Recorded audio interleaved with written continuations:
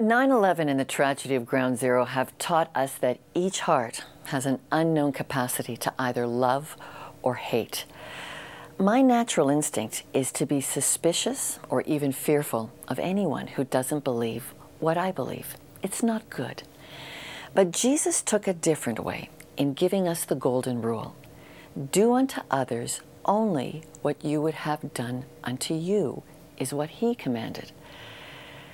So in looking at the controversy over should an Islamic community center and mosque be built near Ground Zero, I need to sit and think for a long while on how would I like to be treated if I were a Muslim?